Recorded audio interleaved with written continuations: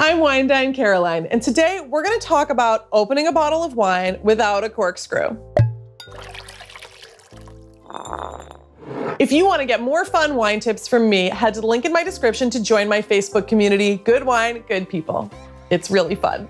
Let me know you're watching by typing corkscrew in the comments.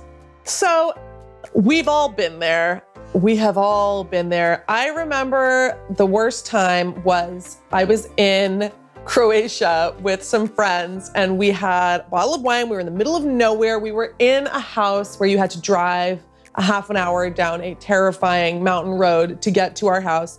We had a corkscrew, but it was this like flimsy plastic piece of crap and it broke while we were trying to open the bottle.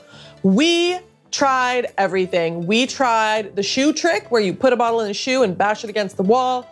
We tried sticking a knife in it. We tried getting a screw. We tried everything. Ultimately, we ended up giving up because it was not happening. We tried to push the cork all the way into the bottle. That does work sometimes. It did not work in this case. Look, it doesn't work. All of these methods that are all over the internet for opening a bottle of wine without a corkscrew, they've never worked for me. I thought about trying to do them in this video, but I can't be bothered. They don't work and they are dangerous. They're dangerous. Just don't do it. Have a corkscrew. Have a corkscrew on you. If you need to know how to use a corkscrew, I've got a video for that. But you do not need to be, just don't. You're gonna hurt yourself, okay? Rule number one is don't hurt yourself. That is my number one rule of partying. Do not hurt yourself, just don't.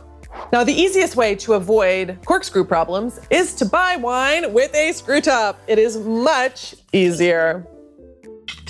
If you don't have a corkscrew, just protect yourself. Just don't do it.